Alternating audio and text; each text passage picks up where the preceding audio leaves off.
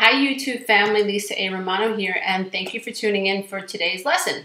So today I want to speak specifically to those of us who have been abused by narcissists, whether in our adult relationships or whether or not we have been abused by narcissistic parents.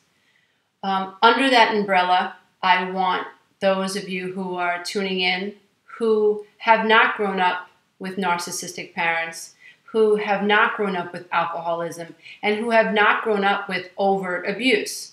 For those of you who have tuned in and you're just curious, because I get a lot of that on this channel where people will write me and say, well, Lisa, where do I fit in? You know, I'm not an ACOA. I didn't have a narcissistic mom. My mom was kind of nice, but she just wasn't there. By that, she wasn't emotionally available. And so often, people don't really understand how abusive it is to have a parent who is not there. It is very confusing for a child whose mommy is sitting next to her, who she can't connect to. Now, mommy's, off in her own world, and for lots of reasons. Maybe mommy has a mental illness. Maybe mommy suffers from depression. Maybe mommy's having an affair and her mind is going, when is he going to text me? When can I see him again? When can I get out of the house? All these types of ideas that distract the adult from the child. That child can feel that space.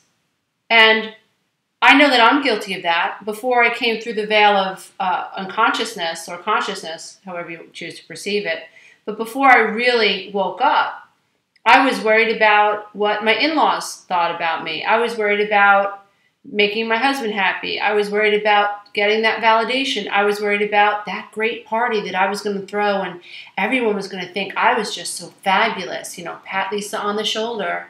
Did I know at the time that I was severely codependent and I was trying to get validated? Of course not.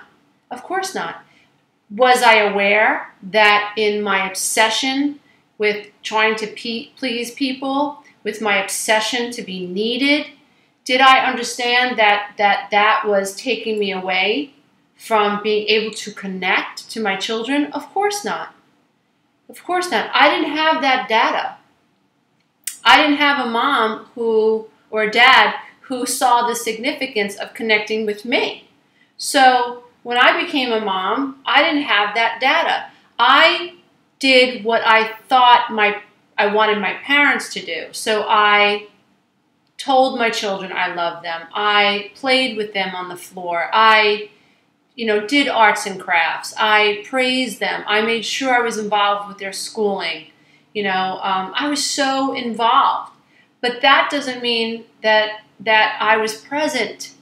And I think a lot of us need to really, own that as parents. Like, we might go to every PTA meeting and we might be at every baseball game. But if we're not present for our children, if you're on the cell phone and you're at your kid's game, you might as well not even be there. I think it's worse to be at a child's soccer game or baseball game and to be distracted by a phone call or text messaging or Facebook, messaging and tweeting. I think that's worse. I think that I would prefer, if I was a child playing soccer, I think I might, seriously, and I'm being honest, I think I might prefer my parents not be there than be there but not be there. It's sort of like, when you're married to someone who doesn't connect to you, and it's like, he's there but he's not there, or she's there but she's not there.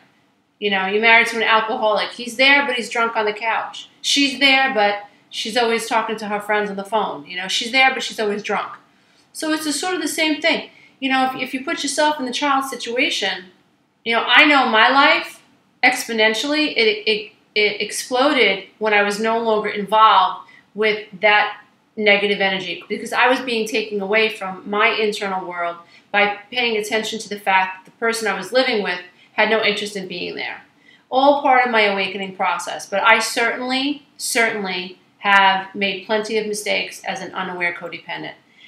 So lots of you also ask me, Lisa, how did you do it? How did you figure these ideas out? And I have to tell you, this is straight up honest. I figured it out on my hands and my knees. I remember passing out from pain. thinking, I cannot believe my ex-husband just said what he said, and he said that to my brother, now my brother's going to say that to my father, and then my father's going to tell my mother, and blah, blah. There I go, right down the rabbit hole. So I've been there. And what helped me so much was knowledge and information. And I realized what I needed were coping skills, and I needed mental toughness. I had a big mouth, which a lot of codependents have a big mouth, but they stay. You know, a lot of codependents have a big mouth. They talk about boundaries, but they don't know how to assert boundaries. Two different worlds, dear one. Two different worlds. Like when you come through the veil and you acknowledge that you're codependent, you realize it's not just about want. It's about setting a boundary and then being prepared to back that boundary up. So we need mental toughness. For those of us who have been abused emotionally and psychologically, especially if you've suffered narcissistic abuse and you've been gaslighted, I mean, that sucks. So I know that I've experienced gaslighting, and it is so mean, and it's deplorable to think that someone's agenda is to set you on fire and watch you dance, and then to point the finger and go, look at that crazy bitch, look at her dance, like she's crazy. You know, they're sticking you with innuendos, and they're insinuating things, and they're saying things that no one else can hear, and then they flash you a look, and you react, and he's pointing the finger at you, or she's pointing the finger at you. I believe that is so psychologically abusive and cruel. But we don't have to be victim to it anymore. So I want to teach you a couple of things that I learned from studying Navy SEALs. And just stick with me. Navy SEALs are some of the toughest sons of bitches on the face of the earth. Now, most of them don't make it. I think that out of like 140 Navy SEALs that come into the program, I think only 36 make it. And so a lot of them can't get through all these mental hoops that they have to jump through. So I think it's absolutely brilliant that the Navy comes up with these training techniques to help those who apply to become a Navy SEAL actually have a better chance of making it through the program. So I want to share with you some of the things that I've learned about Navy SEAL mental toughness training. So they call it the Big Four. And the Big Four is goal setting, mental rehearsal, which is visualizations, and self-talk, and arousal control, which they control through, in a nutshell, breathing. If you go through my channel, you will see, now this is something that I'm just coming into awareness now, but I was amazed because I'm listening to how these trainers are training these Navy SEALs, and I'm like, oh my God, that's what I coach. You know, visualization, goal setting, thinking about the moment, meditation, breathing, controlling what you can control in the moment, So theirs was a very cleaned up version and concise, and I wanted to share that with you because I think that it may benefit some of you who are feeling so pulled around by your history. You're still reacting. So let's get very basic and let's get very scientific. Okay, so Navy SEALs work with neuroscientists, and I've studied neuroscience because I wanted to understand my own brain and figure out where my linchpins were. And so that's what I was fascinated about, the amygdala and the hippocampus. So when we're children, we're very emotional. Our prefrontal cortex is not wired yet.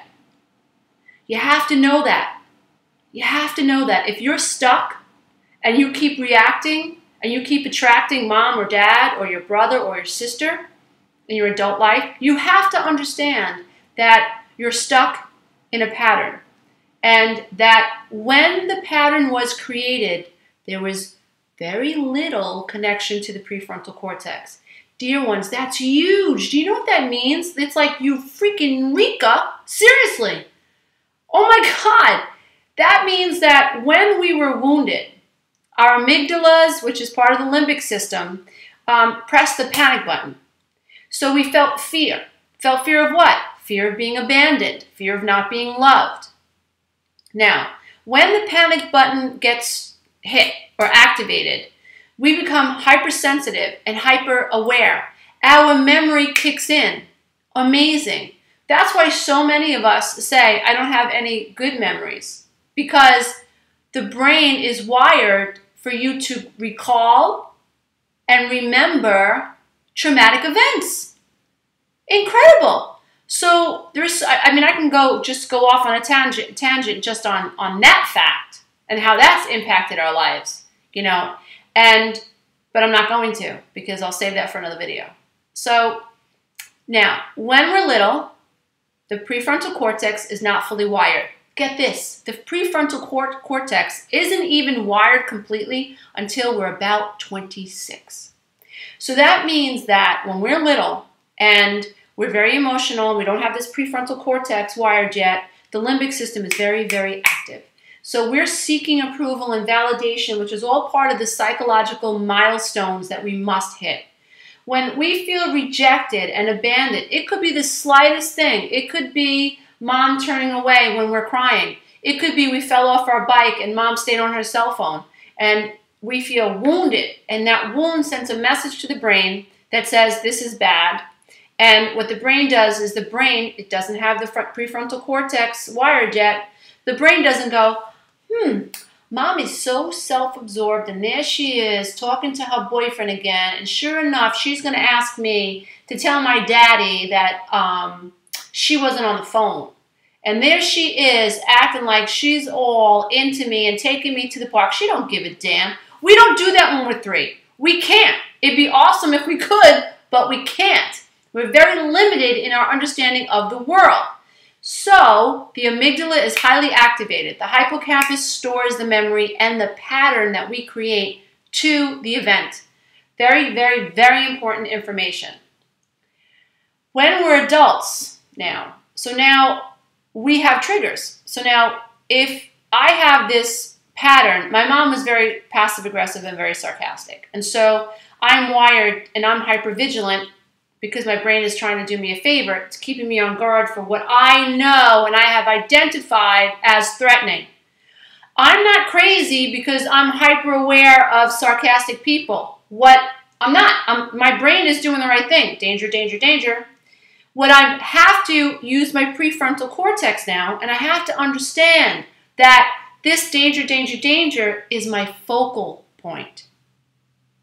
It is my point of attraction. I write about it in Quantum Tools to Help You Heal Your Life Now. Your emotional set point is your attracting point. Huge, dear ones. You gotta get out of the amygdala to understand what I just said. You have to connect to prefrontal cortex. That's what all my videos are about. Helping you master and gain control over your mind so that these people that have abused you no longer have emotional control over you, and you get to be free, and you find your purpose. Your purpose is to fly. Your purpose is to become love and light. Why? So that you can become a conduit of pure love energy, so that you can transcend this pain, so that you can become a beacon of light for other people. Your children will watch you ascend. They might hate you now because they're stuck in the pattern, they're stuck in the program. That's okay.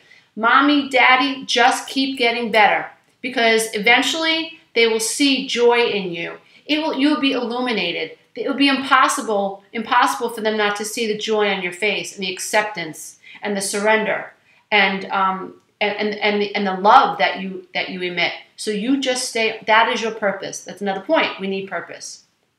All right, but I'm going back to the amygdala. So understand, dear ones, that the amygdala stores patterns, and the amygdala has been hyper aware since we're children, and we have not learned to think with the prefrontal cortex. But information like this gets the prefrontal cortex activated. You know, for the rest of the video, if you guys do this, awesome, awesome, awesome. Tap that prefrontal cortex.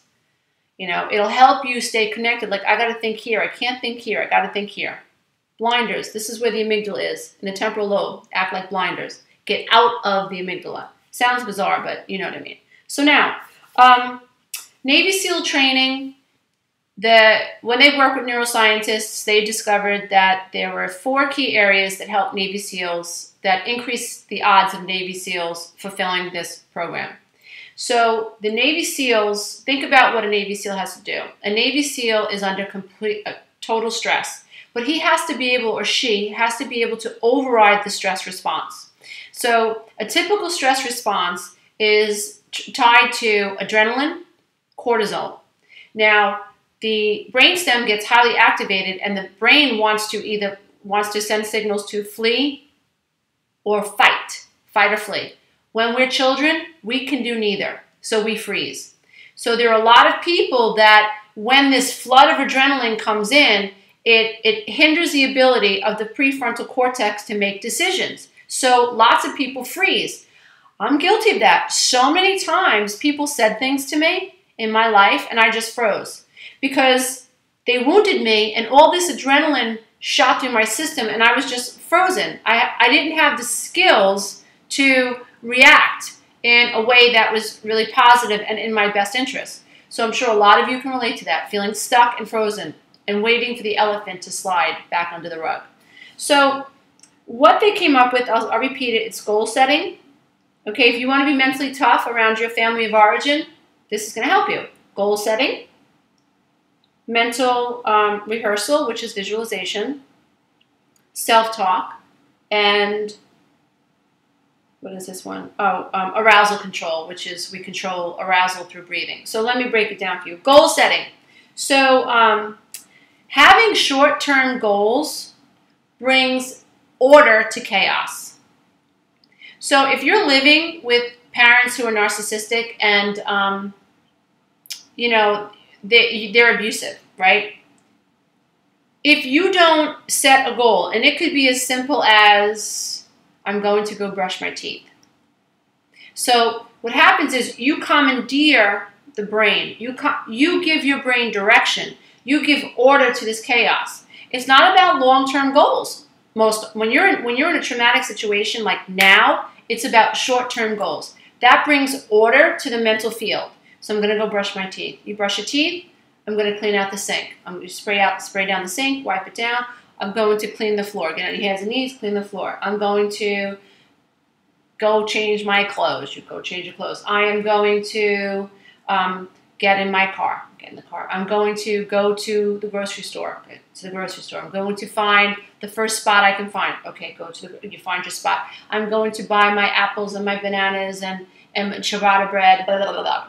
So it literally is taking control, and I say it all the time, over your mental field. You're bringing chaos to the current situation. You're bringing order to the current situation.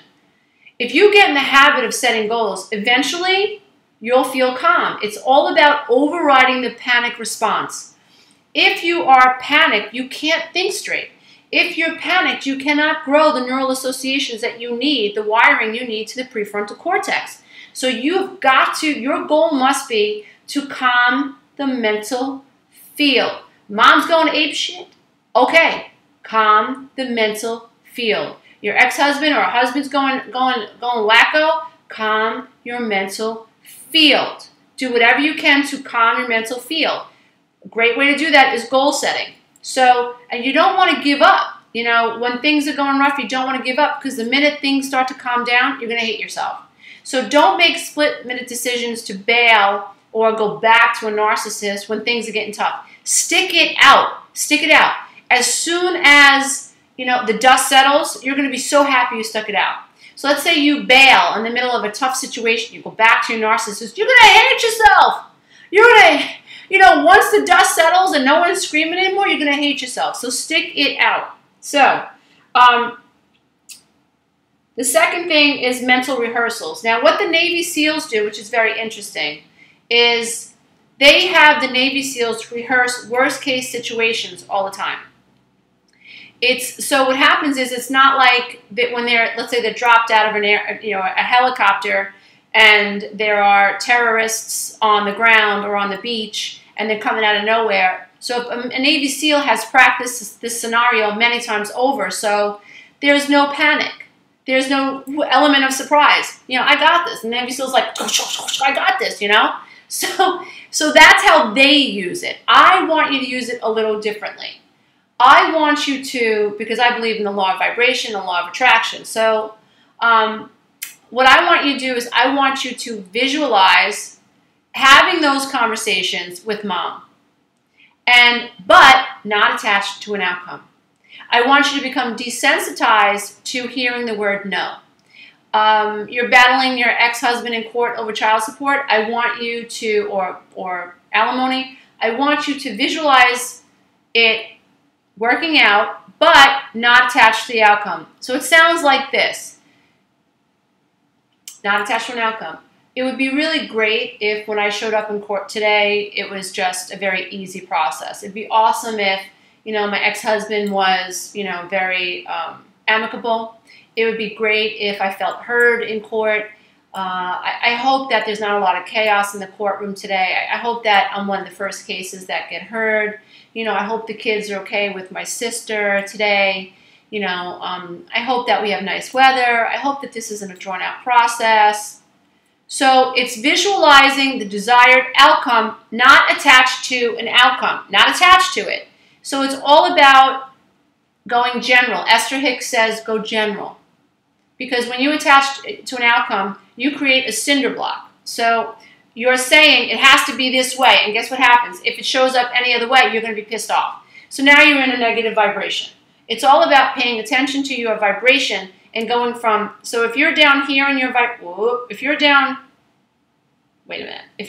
here with your vibration and we want you up here, what we want to do is we want to find ways to get you to be able to take control of your vibration so you can get higher and higher and higher. So going general helps you ascend. Attaching to an outcome drops you down, because if it doesn't work out that way, you're in a negative situation. Okay? Hope you're writing this stuff down. The third thing is self-talk. Fascinating piece of information. The average human being has 300 to, let me just make sure I get the statistics right. I believe it's anywhere from 300 to 1,000 words per minute pass through the mental field. 300 to 1,000 words per minute pass through the mental field. Imagine, dear one, if you took responsibility for that. No, I'm not kidding. Imagine if you took responsibility for those words that were flashing across your mental field. Navy SEALs do it. If they can do it, you can do it. If they can do it, and if it's good enough for them, it's good enough for you. It's good enough for me. Personally, I think we should be teaching kids, in nursery school how to do this, and teach them that they can flow their consciousness. I call it FYF, flow your focus. So it sounds like this. And every time you find that your mind drops, I just blew out my hair before, and I'm blowing out my hair. It's something I do all the time, and so I find that I don't need a whole lot of attention to do it, mental clarity to do it. And sure enough, when I'm blown drying my hair, doing something mundane, my consciousness drops, and these thoughts that aren't even mine begin to surface, because the mental field it's like the sky holds a cloud. The brain holds thoughts, and the brain can only play with the clouds that are in its sky, or the brain can only play with the tools that are in the shed. So, but you have a choice, because you're a conscious, evolved human being. So you get to choose what thoughts are in this mental field. But imagine, dear one, if you said, 300 to 1,000 words per minute pass through my conscious field. Oh my God, no wonder I hate myself. I am constantly talking about what's not going to happen. I know that before I gained control over my mind, I was thinking, you know what, when he says this, then I'm going to do that. When she does this, I'm going to do that. And oh yeah, I know what she's thinking. She said this, but she meant that. I was driving myself crazy, and I was actually using visualization to my disadvantage. I felt critical of myself because everyone was critical of me. I thought people were talking about me because they did. I grew up with people talking about me and making me feel less than. So I wasn't crazy for thinking that other people were talking about me. That was a fact. That was a fact. I didn't know at the time that I had control over whether or not I made that an important aspect of my life. So when I accepted that people were talking about me, and when I accepted that was evidence of their low level of self-awareness, it was easier to let it go. So we need positive self-talk. So what's that sound like? So that sounds like I tell all my clients and those that that take part in my teleclasses and group coaching classes, we experiment. It's positive self-talk. So we're driving in the car and it's now, I do this. That's a beautiful tree. I love this music. That little girl's so beautiful. Oh my God, I love the color of that balloon. Wow, that's a great pair of shoes. Wow, that's a great car. I'd love to own that car one day. Wow, look at that house. Man, I wonder what the foyer of that a house looks like. I love her hair. I wish my hair was that color. That'd be awesome. Oh, that's a nice looking couple. They look so happy. I deliberately do that because I want to, A, maintain my vibration and keep it higher. And I also want to send information to my brain that tells it what I want to experience in my life. The brain needs a target. That's how the subconscious mind works. You give your brain a target and it goes to work for you. The universe conspires to meet you. And you will start to manifest differently.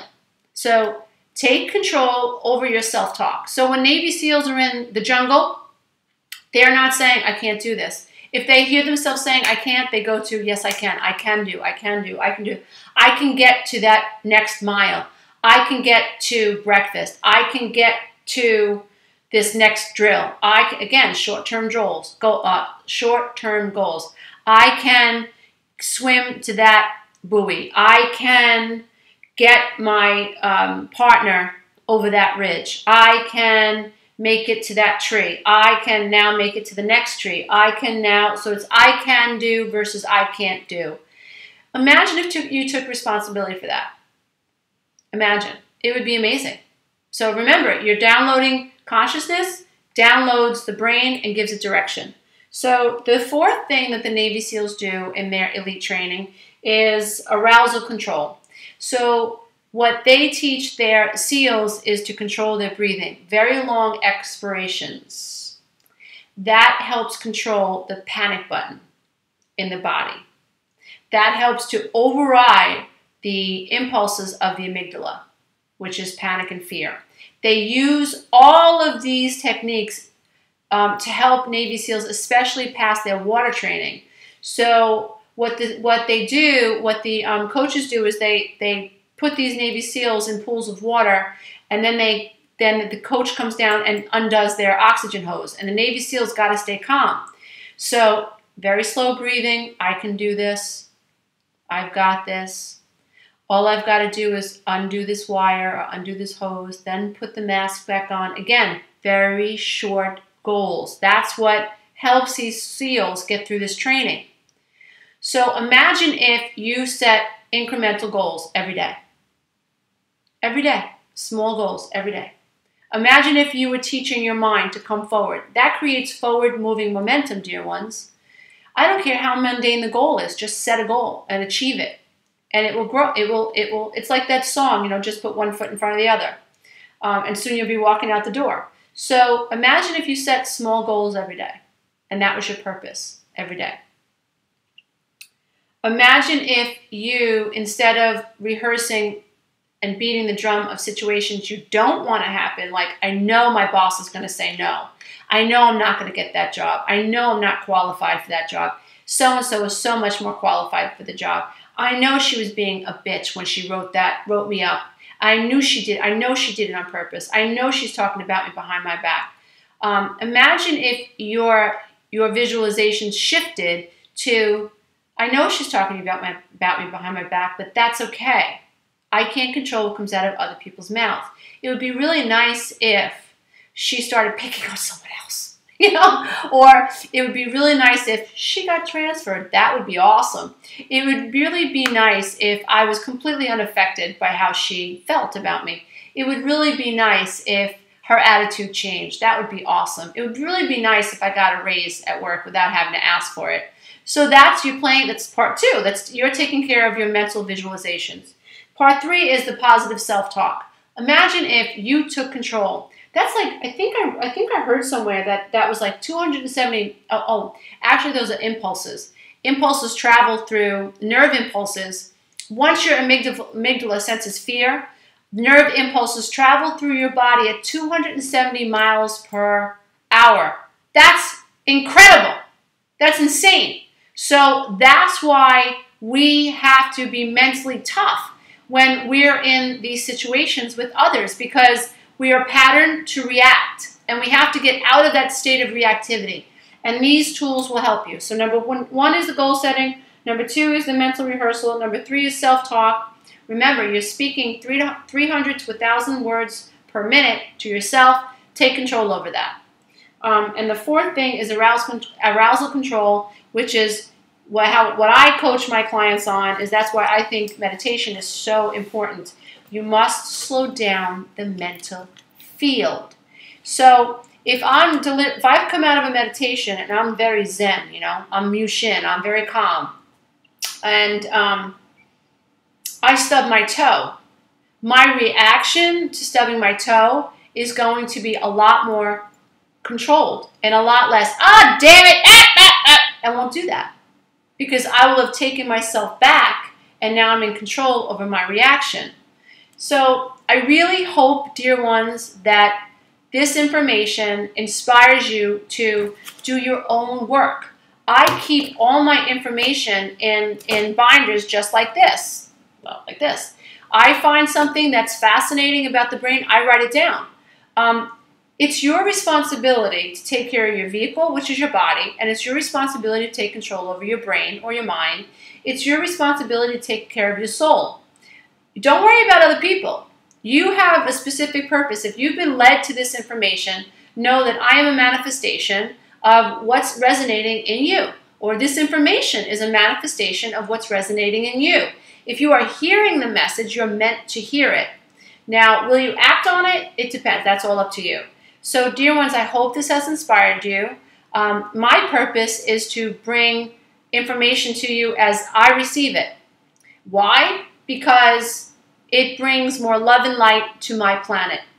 And I believe in sowing karmic seeds now while I can. Why? Because I will not be here one day physically, and my children will, and my grandchildren will, and my great-grandchildren will.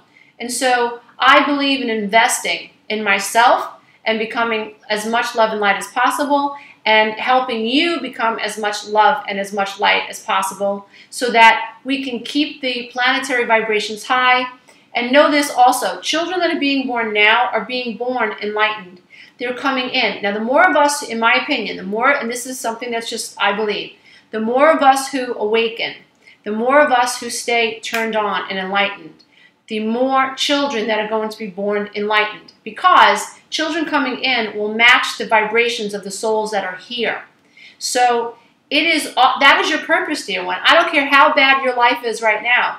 You have a purpose. Your life matters. Even if nobody in your experience ever tells you that, your life matters.